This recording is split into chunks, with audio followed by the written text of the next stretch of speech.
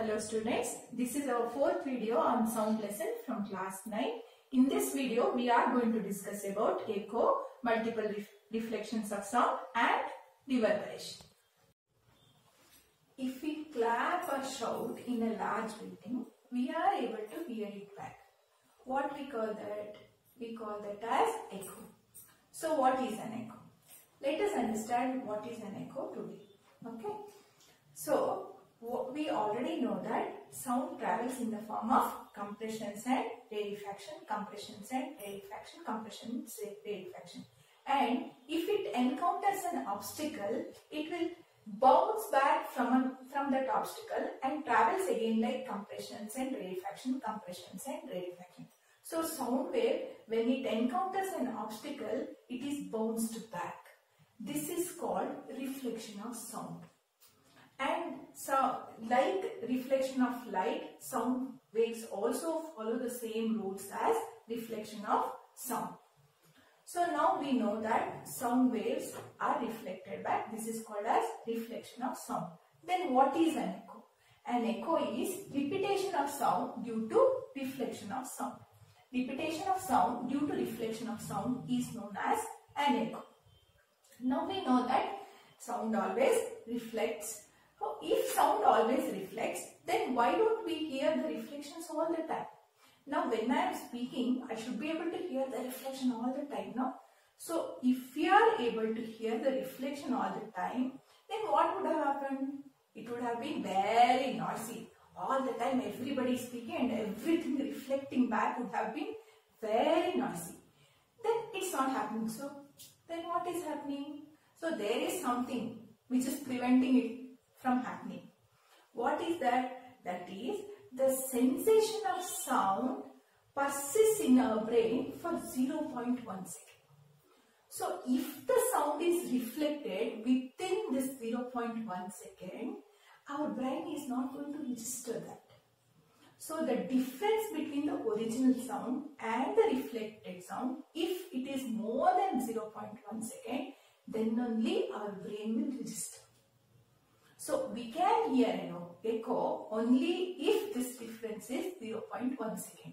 Now at this time when I am speaking, we are not able to hear an echo because the difference between the original sound and the reflected sound is less than 0.1 second.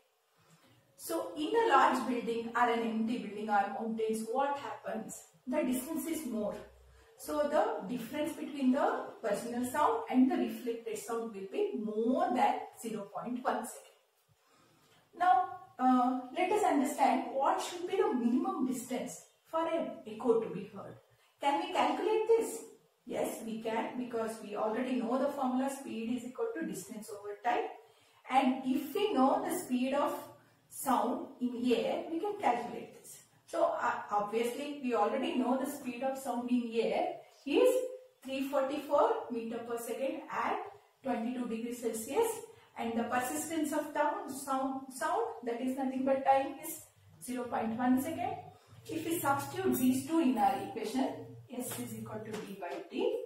If we cross multiply, d will become d is equal to S into t. In the place of S, I have substituted 344. In place of t, I have substituted 0.1. So this will become 34.4 meter. So the minimum distance to hear a distinct echo is 34.4 meter. But if a person is standing here, so the minimum distance, total minimum distance is 34.4 meter. This is the distance for the sound to travel, hit and bounce back. This is the total distance. But what is actually the distance that it should be divided? To and fro distance is 34.4. So one way distance will be 34.4 divided by 2. That is nothing but 17.2 meter. So what is the minimum distance at which an object should be placed for a distant echo to be heard? That is nothing but 17.2 meter. Now this is a minimum distance for an echo to be heard. But can we find out at what distance an object is placed if we know Sound and time? Of course, yes. If we know the speed and the time, then we can calculate the distance at which object is placed. And this process is known as echo ranging or echolocating. Even the bats and the dolphins use the same process to identify the position of their prey. So this process we will understand better in our next video. Okay, let us know the uses of this multiple reflection. See, you might have seen in concert halls or cinema halls or big auditorium, the ceiling is always curved or arched like this. They are arched so that the sound reaches all the corners of the auditorium. So, sound starts from this point.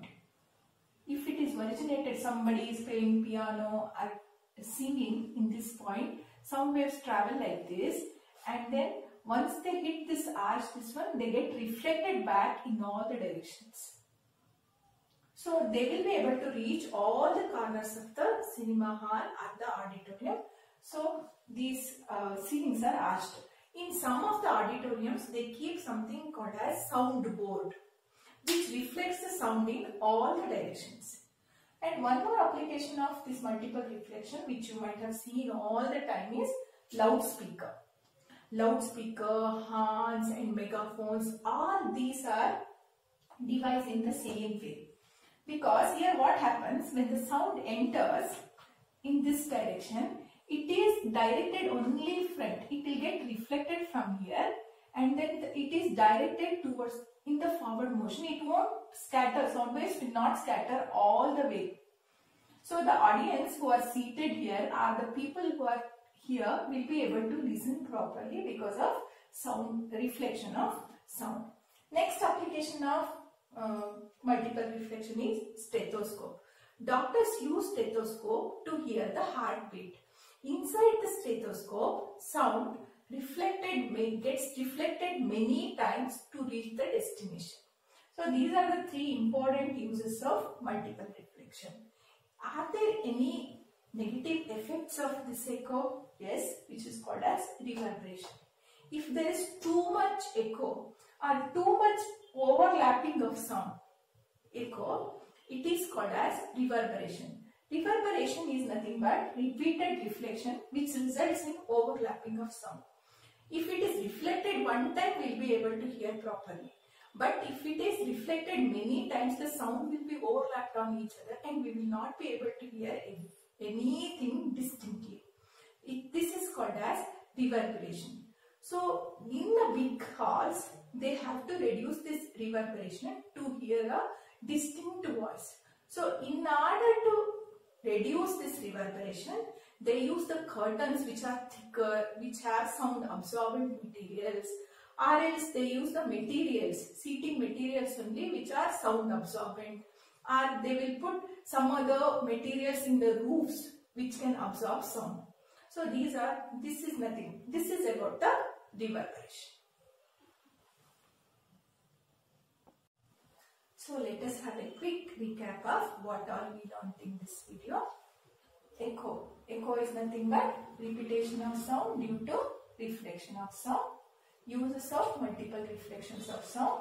Multiple reflections of sound is used in stethoscope. It is used in the design of concert halls. It is also used in design of loudspeakers.